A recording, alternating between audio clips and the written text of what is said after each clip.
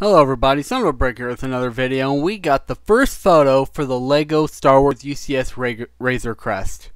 Alrighty, so the UCS Razor Crest is apparently going to be bigger than originally mentioned. The original approximate size was 60 centimeters long and 40 centimeters wide. However, because there was an official set description on the Romanian LEGO certified store, which advertises a length of 72 centimeters. So that's probably about a few inches longer than it originally was. The set number would be 75331. The official description also says the top of the ship and its huge engines will fold open to view the detailed interior, and the cockpit detaches to access the sleeping quarters.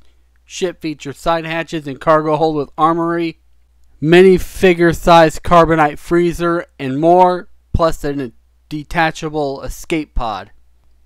You can also see the plaque with the dimensions of the set, as well as the minifigure stand with the Mandalorian, Grogu, and the two minifigures. One of them looks like he has a head molded in trans blue.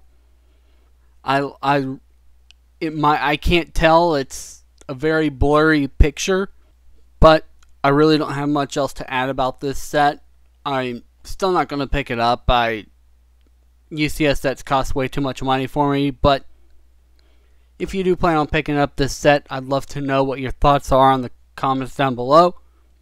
And if you enjoyed this video and made it this far, then please consider smashing that like button, hitting subscribe, and dinging that bell so you will be notified when I upload a new video. And have a good day. Bye-bye.